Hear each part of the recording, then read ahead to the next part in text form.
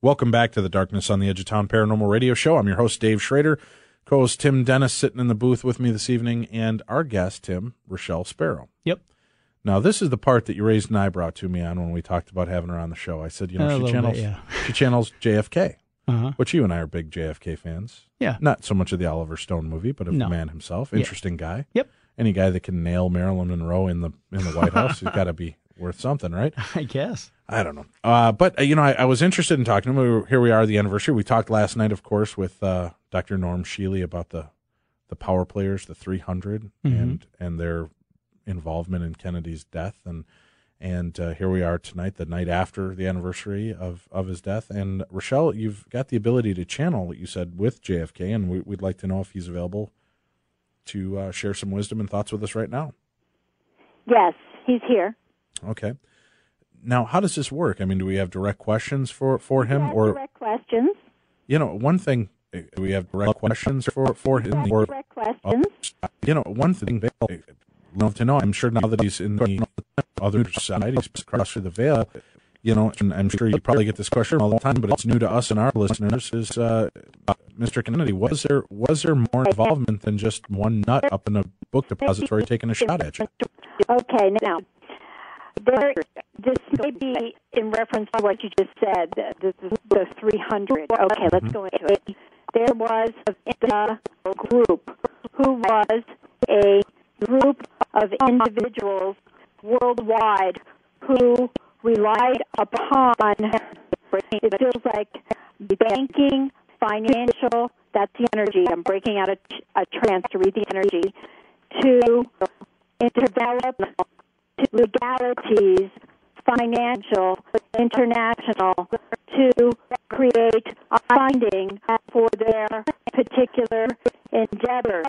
I had a plan through a development of the World Bank to create equity between the country's leadership and to create legal, breaking out of trance to read the energy, direction and laws and policy to develop an equal right to, feels like advocacy is the energy, and say into the direction of leadership for the bank in its entirety.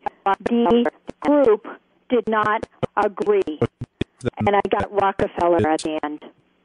Okay, so he believes then that because of his line of where he was going with his politics and policies and things that he was trying to implement, that was actually the cause of his assassination? That's correct, because I was trying to create a financial and banking system that was connected to, it feels like the United Nations, that would then create, it feels like a justice system for financial loans and gains that would not require businesses to publicly gain financial control through corporate means on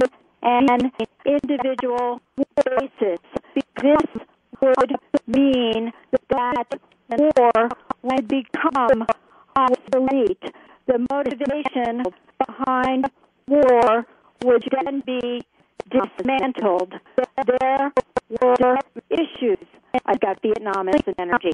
There were developments in pulling out of Vietnam and also in developing countries engaged in trying to read the energy. I want to say upcoming plans. Okay, thank you. Instigation for war, which was the group's idea and plan. Now I'm going to break here. Now, in the book, JFK is still alive. It's a channel book. He mentions the group over and over again.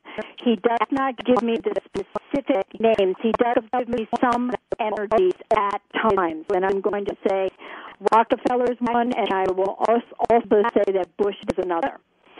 Okay, going back into channeling, that there were problems with policy or the view of policies I was laying out is the energy, putting on the board as the energy.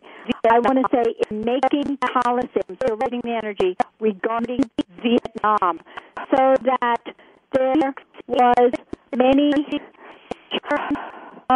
leaks, inklings is the energy in terms of the direction I was moving toward. People did not like it, felt threatened economically by my pursuit of justice. They pulled out. Okay, this is connections with different hold on just a second. Reputable individuals. Okay, I'm going to say mafia or individuals like the mafia is the energy. Did you know then that you were? Did you feel that with the decisions that you were making, were you aware of the fact that there was basically a hit put out on your life? We knew, and I don't know who we is. Okay, we knew there were threats. We knew there were warnings from different individuals, some connected with group who I was affiliated with. However, I decided and made a goal of continuing my particular plan because it was correct in the way I saw it was like financial gain from war being resolved. Another big question that people have had a huge curiosity about is the involvement in the death of Marilyn Monroe. Did the Kennedy family have anything to do with that death to silence her from coming forward, or was it just an untimely death for that celebrity? It is something I deeply regret in this regard, in that there were prompts from individuals. I'm going to say Peter Lawford is the energy, to continue drug abuse, to continue ingestion of drugs. There were prompts. We are not without blame.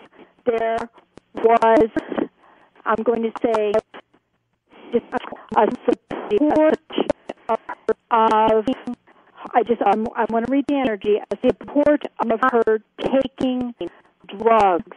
We did not intervene when we could have, and it feels like or should have, is the energy, could have made an impact, is the energy, in helpful manner. We chose not to, saw her as threat, saw her as irresponsible, is the energy, saw her as coming out, is the energy, and witnessing. Okay, that's the energy. I don't know what it means yet. It's not making sense to me. Witnessing her being flagrantly, feels like loose in regards to information regarding us. I feel like he is talking about himself and Robert Kennedy. So that we chose to ignore her situation, and it's almost like there was an unwritten, unspoken communication between them and Peter Lawford to ingest the pills is Correct. All right, so there was not necessarily a magic bullet that was put into her, but it was the fact that they encouraged her to continue with the drug taking, and they did see her as a threat for coming forward, so that they didn't really step forward to try to help her get out of harm's way.